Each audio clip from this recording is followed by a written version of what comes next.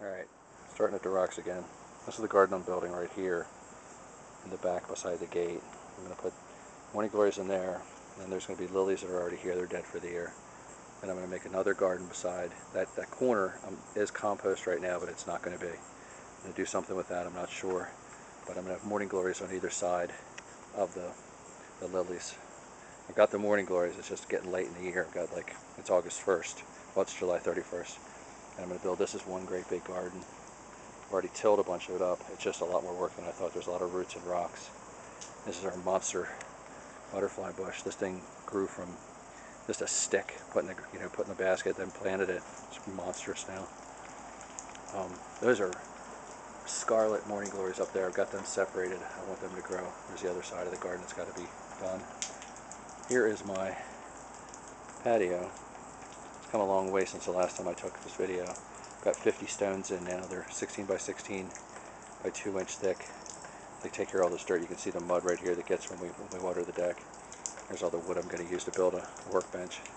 In the middle of getting everything set up. I'm building raised gardens on the side. And here's the view from here. That's the work area. That's the nursery, basically. There's another part of the nursery. The center of it. And then on this side is the raised gardens. This is all a nursery too. I'll take you through the nursery in a minute. Those are all tomatoes I grew from seed. They're almost as big as the ones I got from the store. Now it is July 1st. They don't have tomatoes on them, but I had to start real late because of the work that we had done with the fence. The fence is beautiful. Had the fence and the deck done, and it set me back well over about 6 weeks to 2 months. But it's coming together. Here's all the 4x4s. They were around the fence. I asked them to save them. I didn't realize there were so many, but I'm going to build with them. This was all just dirt, and now, it's still a little messy. I got to pull some stuff up, but it's raised gardens, kind of nice. I've planted them. I got rocks in them that I've dug up, and I put the rocks in there because the dirt is very loose, and the plants some of them are very small. So you water the rock instead of the plant, and they'll be obscured once the plants get bigger, and I will remove them next year once the dirt is settled. And they're big enough that I won't lose them. They're pretty huge. But I'll clean this all up and take better pictures. And this back here is kind of a work in progress. These are all going out front. Haven't done the out front yet. And then this is the coneflower and roses. Roses are kind of done for the year. This rose hedge was 10 foot. It was 6 foot to 8 foot tall and 10 foot wide, and we trimmed it back. And our butterfly bush has really trimmed it back, and it's really doing well. These are all black-eyed Susans, purple coneflowers, yellow coneflowers, white coneflowers, and autumn sunset coneflowers. This wall is going to be redone. That's a rose bush that's kind of had it. And then Shasta daisies that have got to go. This is sand and rocks for underneath the deck. This will all be put away at some point. Let's hope. Alright, so look, there's a nursery. Big old nursery. There's a forget-me-nots in the front. And then some hibiscus and vincas and balloon flowers. And lots of marigolds. Lots and lots and lots of marigolds. And coneflowers. A bunch of datura. And in front of them are the baby yellow coneflowers. And then asters, tons of asters, lots and lots and lots and lots and lots of zinnias, and 4 lima bean plants. And these are my tomatoes from seed. And in here are poppies, poppies, and daisies, celosia, pepper plants, tons of the silver plecternus, silver shields, a bunch of them, a bunch of balloon flowers. These are my coleus from seed. They grow. These are dill. These are exquisites. More poppies. More celosia from seed. Lots of asters. Lots and lots and lots of baby asters. Look at check this out. There's our celosia. They've already colored up, so I can probably put them in the garden. They're small. They've already gotten their flowers on them, so they're not going to get much bigger. And that's from growing too many in a confined space.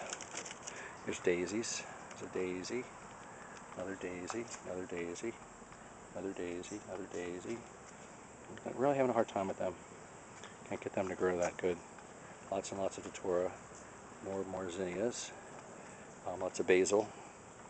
Lots of bigger. These are the kind of the bigger planters with the marigolds. There's a beautiful pepper right here. I'll do something with that one. I love him. These are dahlias. I got 6 different kinds of dahlias. About 18 of each. Every seed seemed to have popped. More fennel and dill and oregano. Lots of basil, much bigger basil over here. And then I've got lots of snapdragons. Another great big pepper with peppers on it in a bucket. There's a sage there. Obedient plants. These are moonflowers. One moonflower there. And over here, there are more moonflowers. There's another one there. And there's 2 more out here. I got to keep them separate because they grab each other too. 2 more moonflowers. These are nasturtiums. One of those are in the garden. Haven't grown them out yet. Can't wait for all these asters to start popping up. This is a big tray of coleus. I put a million seeds in there, just scattered them, and they all grew. I'm going to put them in the garden once I start getting these raised gardens ready. You can see that I dig down very deep, and then I put good soil in, and these are growing. These are looking good. That's a great big datura right there. I can't wait for them to grow. They get 2 great big purple flowers on them, double trumpets. Oh, here's 2 more moonflowers. Can't wait for them. They have big 5-inch yellow flowers on them. There's the balloon flower. Here's more coleus that need to go in the ground. And here's the peppers. Lots of peppers, peppers, peppers, peppers. These are all dahlias. More dahlias. These are the, there's another nasturtiums right there. There's a very tall cosmos that I haven't put in the ground yet. This is my transplant table. Big basil. Lots of more coleus, coleus, coleus. These are all snapdragons, vincas. I got to do something with them. I've made baskets. Made 2 baskets of vincas and 2 baskets of balloon flowers from extras. These are all marigolds. This is marigolds. Whole bunch. Marigolds seem to be okay if you grow too many in a pot and you rip them out and plant them. They still seem to do okay. That's a bowl. That's a bowl of marigolds. A huge bowl. See that? A big bowl of marigolds. Let's look at the peppers. There's a green pepper. These are all in containers. There's 2 big old green peppers. There's a big one. And these are cowhorn. There's 5 on the plant. I gotta pull them off so it gets more. This is a yummy bell, small bell pepper. These are Tabascos. They grow upwards. These are cubanellas.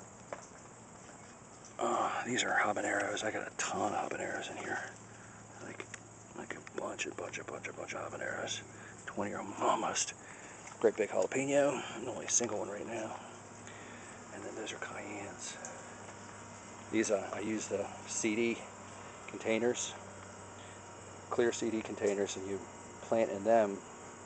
If you're planting in other containers too, and you can see when it gets root bound, so you have to transplant. You can see because they're clear. It's kind of cool. Well, that is all I have for now. Beautiful.